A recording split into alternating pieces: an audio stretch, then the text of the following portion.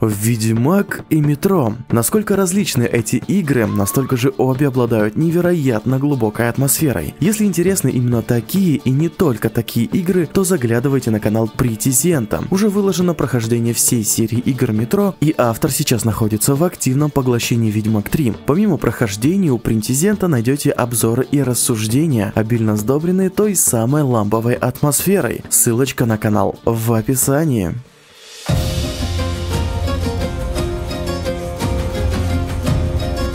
В одном из роликов я посмел сделать предположение, на основе на тот момент утвержденного каста, какие истории мы можем увидеть в сериальной адаптации книжной саги Ведьмак от Netflix. И оказался неправ. Помните ведь арку про Золотого Дракона, предел возможного? Я посчитал, что ее Netflix адаптировать не будет, так как на тот момент не был озвучен каст ни одного из центральных и эксклюзивных персонажей этой истории, а также потому, что в сюжете большое внимание уделено драконам и битвам с ними, а значит нужно много затрачиваться на графику, что для первого сезона, когда еще непонятно, насколько сериал фактически окажется популярным и окупаемым, слишком затратно. Но ошибся, ибо с момента выхода того ролика в касте появились новые молодые темнокожие девушки, которые могли бы сыграть зерриканочек-воительниц, сопровождающих самого Борха. На роль Теи пока что более-менее официально подтверждена Адель Они, она сейчас перед вами. А вот роль Вэй пока еще под вопросом. В касте уже сейчас числится малоизвестная актриса Анита Олатунджи, у которой в резюме среди умений указаны фехтование, верховная езда, стрельба из лука, тэквондо и сценический бой. Вроде как идеальная воительница, но в касте ее роль пока что определена просто как женщина. То есть играть она будет, но вот кого, пока непонятно. Вторая претендентка на роль Вэй, 24-летняя британская актриса Оливия Грей. Считают, что она приближена к действующим актерам и сейчас проходит пробы. Официально в касте не числится еще, но ее внешность в целом подходит для Зерриканки, ну или для еще одной из чародеек. Но остается вопрос, где Борха Три Галки? Где Велентретенмерт? Кто сможет взять на себя роль одного из сильнейших созданий мира Ведьмака, сопоставимого по силе и могуществу со Скрытым и Гюнтером? Есть два актера, Оушен Паррет и Деклан Хенниган, каст и роли которых еще не до конца утверждены, но ходят слухи, что одному из них достанется как раз Борха Три Галки. Ну, или так и не озвученные роли ведьмаков Эскеля, Ламберта или Кайона. Думаю, логично, что не Весемира, хотя его каст не менее интересен.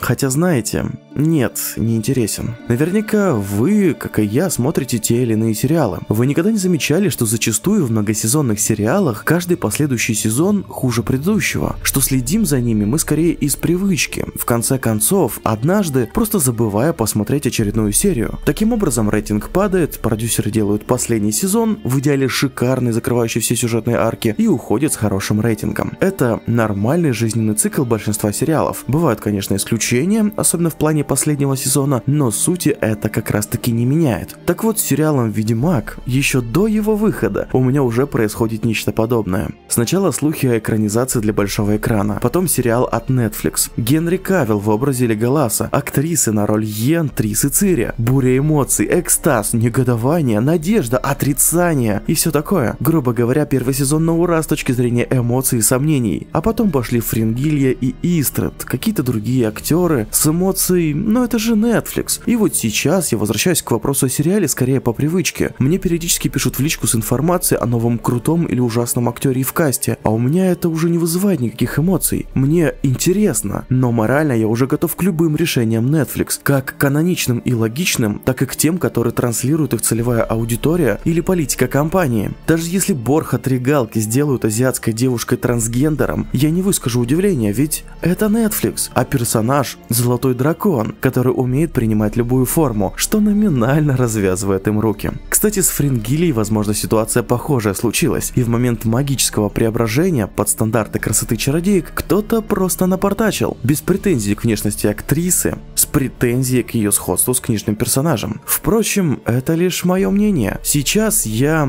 хочу уже лишь посмотреть сериал.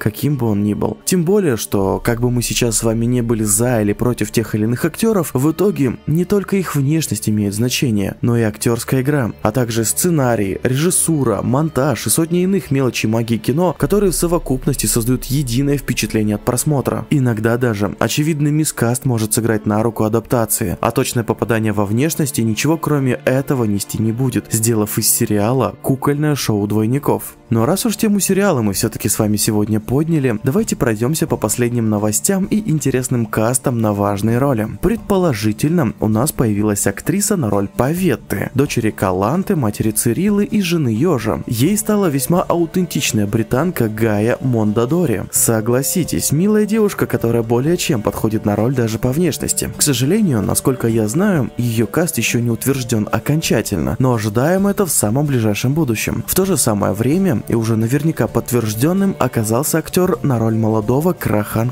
Им станет шотландский актер Блэйр Кинкейд, внешность которого идеально вписывается в образ могучего островного воина. И последний, пожалуй, самый важный из тройки, и тоже играющий роль в арке «Вопрос цены», Барт Эдвардс, 30-летний британский актер, которому предстоит сыграть роль проклятого возлюбленного Паветты, Ёжа из Эрленвальда. Интересно, но его каст обозначен именно как Ёж, возможно, чтобы не спойлерить тем, кто не знает, а возможно, потому что его истинное взрослое воплощение уже будет играть совершенно иной актер. Кстати, это возможно и с Крахом, ведь фактически с историей «Вопрос цены» и до момента их повторного появления пройдет очень много времени. Целая девочка к тому моменту успеет вырасти. Но двигаемся дальше. В сети появилось множество официальных снимков со съемок и даже общей фотографии актеров. Сейчас я как раз таки буду их показывать, а заодно рассказывать о всяком интересном. Например, Томик Багинский, думаю, уже известное вам имя, в недавнем интервью рассказал, что считает, что каст не только хорошо подобран, но и понравится фанатам, когда те увидят сериал. Он, конечно, получает деньги за свою работу и маловероятно бы говорил что-то плохое о сериале, но если бы было совсем ужасно, думаю, он бы мог просто уклониться от этой темы. Также было подтверждено, что Ведьмак от Netflix не будет рассчитан на детей и, как и задумывалось, останется темным фэнтези. Хотя, конечно, о рейтинге пока сложно говорить. Вполне возможно, Netflix вытянут и на 16+, а не на 18. Но с другой стороны, буквально недавно один из актеров, Бен Уиггинс, который играет роль некого Адониса, поделился, что участвовал в обнаженной сцене и ему понравилось. Надеюсь, что она была не просто обнаженной, а постельной. С другой стороны, в книгах никакого Адониса не существовало, и, возможно, это всего лишь какой-то внесюжетный филлер, который придумали сценаристы Netflix.